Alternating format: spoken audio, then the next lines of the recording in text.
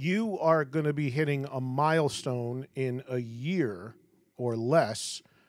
Another 40 one. years since the first record. 40 years since On Through the Night next year. 40 years since High and Dry, in a little more than that. Have you thought about that? Have you thought about doing anything special to celebrate the first or second record when those anniversaries come up? You can't see my eyebrows on the radio. There are cameras here, which eventually will... Well, thinking about it, we thought about it. You see, you've got to plan these things ahead. We thought about this about a year and a half ago. And there's going to be a celebratory release.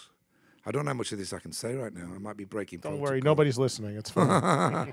But I will say this much. There's, as a companion piece to the On Through the Night, there is a brand new, just mixed live performance from the Oxford Theatre From in that tour? 1980. From that tour? From that tour. Wow. Which has never been heard, never, and it is what it's warts and all is what it is. It's us live in 19. You can't really, we were discussing off mic, weren't we, about lip syncing or overdubbing. Oh, we'll touch on that. You can't have it. You can't expect a 59-year-old me to go in and clean up a 20-year-old vocal. Nor should you. You know what I mean? So it is what it is. But I tell you this much: the band.